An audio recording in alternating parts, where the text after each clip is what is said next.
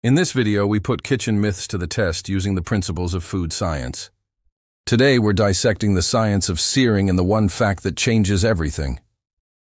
The first myth, searing meat, seals in the juices. The scientific fact, searing does not lock in moisture.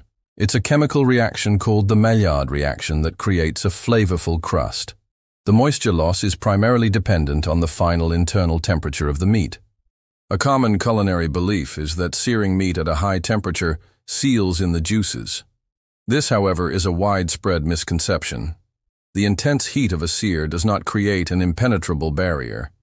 In fact, a seared piece of meat will lose just as much, or even slightly more moisture as one that is not seared, due to the rapid contraction of muscle fibers.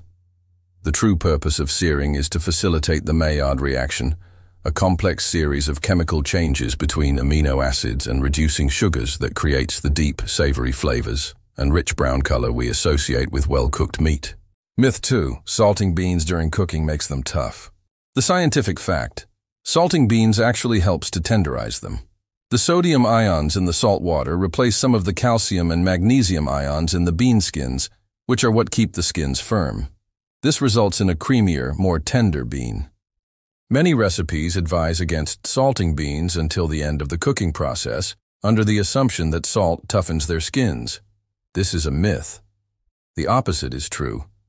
Adding salt early in the cooking process actually aids in tenderization. The salt works on the pectin in the bean skins. Sodium ions from the salt displace calcium and magnesium ions that harden the cell walls, allowing water to penetrate more easily. This molecular exchange results in a more uniformly cooked, tender bean with intact skins. Myth 3. Adding oil to pasta water prevents the pasta from sticking. The scientific fact, oil and water do not mix. Any oil added will simply float on the surface of the water, and when the pasta is drained, the oil will rinse off. The real solution is to use enough water, stir the pasta in the first few minutes of cooking, and, most importantly, the starch in the cooking water is what creates a powerful emulsifier that helps sauces cling to the pasta. Myth 4. You should always use cold water for cooking, as hot water contains impurities. The scientific fact.